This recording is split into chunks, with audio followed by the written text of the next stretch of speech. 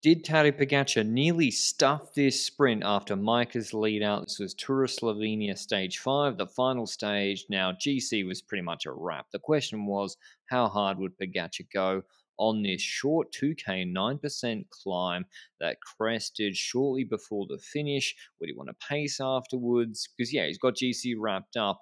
It's just whether the stage when he and Micah wanted to go and launch it again. So a happy day for UAE, and they were probably made happier when the break went with 76 k's to go, as we're looking at it, when Bike Exchange were helping control that breakaway. UAE probably couldn't believe their luck. They got to take a back seat for a bit YOLO Active 2, as well as Kaha.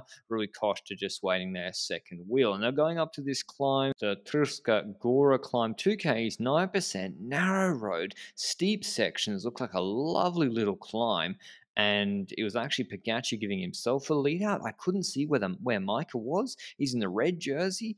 He's a little bit out of position. He had to bridge back later, and Pogacar just sends it from the bottom. He's got Mohoric on the wheel, Conchi third wheel, I think, or fourth wheel for Alps, and Phoenix trying to come back on GC. I don't know where Diamond Novak is. And yeah, Pogacar, he didn't attack initially. This was kind of like Van Vleuten on the Siena climb in Strada Bianca this year.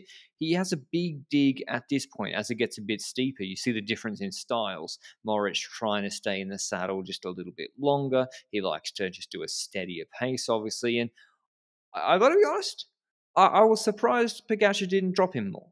Like, I think he was trying. I'm not going to say, like, it looked to me like Pogacar really was trying. He couldn't drop Mohoric on that climb. Now, Mohoric hasn't posted on Strava yet. I haven't seen the numbers, so maybe Mohoric was just on an insane day. But I was surprised, and he goes over the top.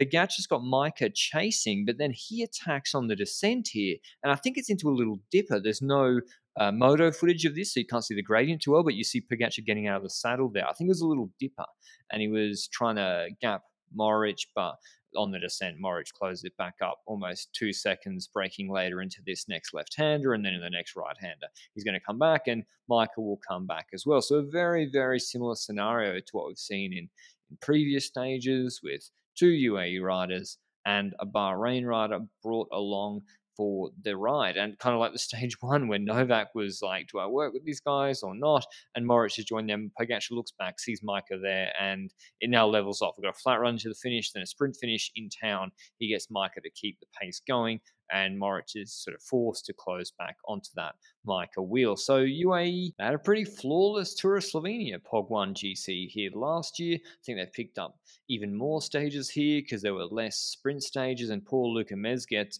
was trying to close it himself. But when you got 3 riders working out front, and Mohoric, he won Milano Sanremo the same way with the motorbike on the Poggio descent, he gets this tow from the race vehicle, and you see the difference. Like the guys behind him who aren't in the car draft can't keep up. Well, Mezgec's like, I'm done. Too hot, pours the water over himself, calls it a day. And so the question is, will UAE try and do a deal with Mohoric? Like, was there a deal done on stage 1 when Novak, I don't know, when Micah won that stage? Or would they let Mohoric win because Pogacar and Micah have already won stages? Or would they just have a sprint? Fortunately for us, we had a full competitive sprint, which was great for the fans and great to see. Micah goes to the front, Pogacar's third wheel. Pogacar and Mohoric, I would say, are both similarly quick guys. Maybe Pogacar a little bit better snap, but Mohoric got a decent sprint, as we saw in Bologna, and San Sebastian, his sprint was okay, sometimes better than that. And you might be wondering, why are they in this order, Micah, Mohoric, Pogacar? And the answer is, if Pogacar goes onto Micah's wheel through this corner, he can let Micah's wheel go, and that will put Mohoric in an annoying and difficult position if Micah attacks to close that wheel. So, and obviously Micah's doing the hard lead out, so Mohoric is forced to go second wheel, and the benefit of that is Pogacar goes into the draft, or one would think into the draft, of his competitor, and he gets to get that draft in the sprint. The problem was he almost laid off too much, and we'll see it better in the full overhead. He has to come around Micah, gets briefly for maybe a second into Mohoric's slipstream, who has the shortest line, and just nails him on the line by maybe a wheel. It was a comfortable win, but you see here, I think Pog nearly stuffed this because he's worried at this point that if he follows Mohoric's draft, and obviously the draft is advantageous, that's why Micah went to the front, he was in the best position, maybe he gets boxed a little bit and he can't come out of the draft quickly enough for the finish. So he has to go the long way around a left-hand bend around Micah. In the end, he didn't actually need to. He could have just followed Mohoric's draft the whole time and come out of it, and then he would have won probably even easier.